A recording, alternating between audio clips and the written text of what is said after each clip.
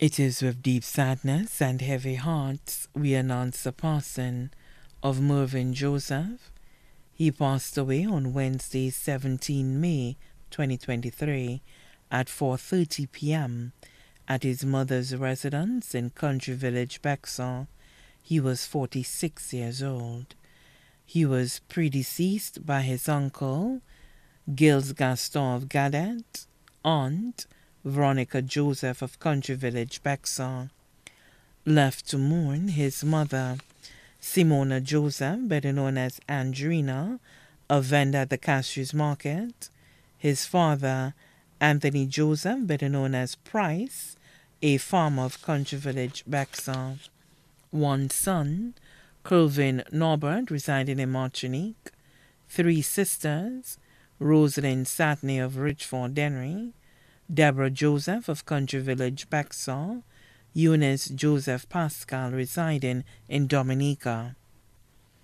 Three brothers, Claudius Joseph, better known as Sammy. Brian Joseph, better known as Bobby. Tadu John, all of Country Village, Bexar. Six nieces, Merlisa Raymond and family of Dayglow. Laureen James and family of Country Village, Bexar.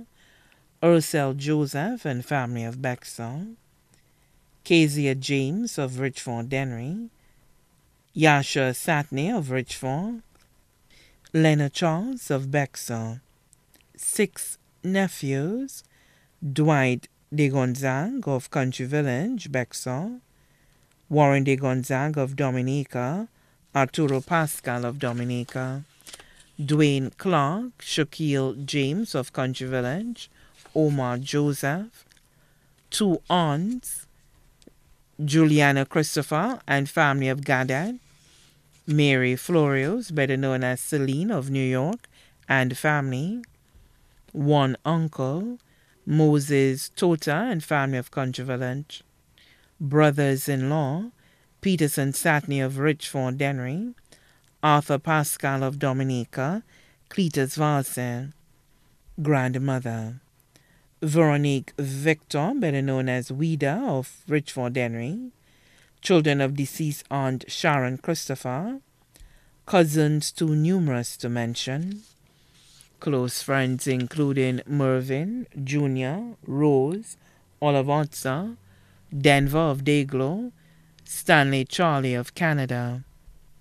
Also left to mourn, the Joseph family, the William family of Forrester, the Gulliman family of Forrester, the Shango family, the Bissett family, the Tota family, friends of Country Village, Bexar. The funeral service for Mervyn Joseph will be held at the Temple of Faith Pentecostal Church at Otsa on Saturday, July 15, 2023 at 2 p.m. and then to the Tiroche Castries Cemetery for burial. His body now lies at Rambally's Funeral Parlor, Calvary Road, Castries. May he rest in peace.